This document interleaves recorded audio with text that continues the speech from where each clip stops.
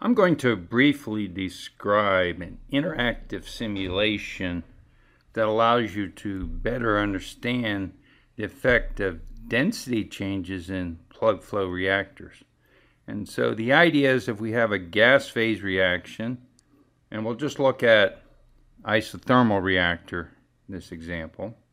We have a gas phase reaction where there's a mole change due to 1 mole, for example, reacting to 2 moles.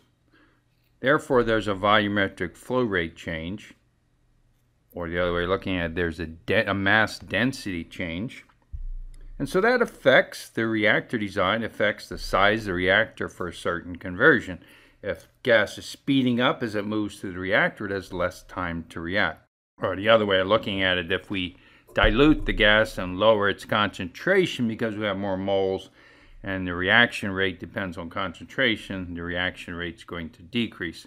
So this simulation allows you to compare where we take density changes into account, the correct way to solve the problem if you like, or if we ignore them, how much difference does it make? So on the left I'm showing for the same conversion the difference in reactor size. So the same conversion, 49% conversion, if we ignore density change, we calculate we need a reactor volume slightly less than 20 liters. If we take density change into account for the conditions chosen here, we need a volume of 50 liters.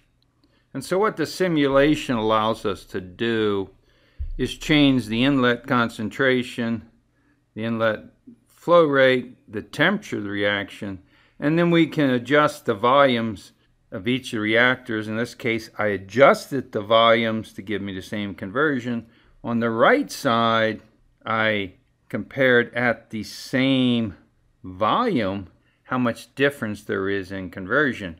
50% conversion if we take into account density change, 73% if we ignore it.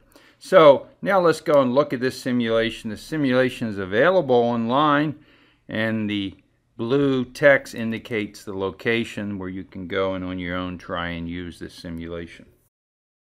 So here's the simulation on the Wolfram site, and we can change, for example, the inlet concentration, and then that affects the reaction rate because we're looking at a second order reaction, and we're looking at a reaction where 1 mole of reactant goes to 3 moles of product. So we're looking at, if you like, an extreme case in order to get an idea of how important it is. So clearly at this extreme case, ignoring density changes is not a good idea for obtaining an accurate measure. And so, for example, of how big the reactor is, as we make the reactor volume bigger and about the same conversion, the difference between the two gets even bigger.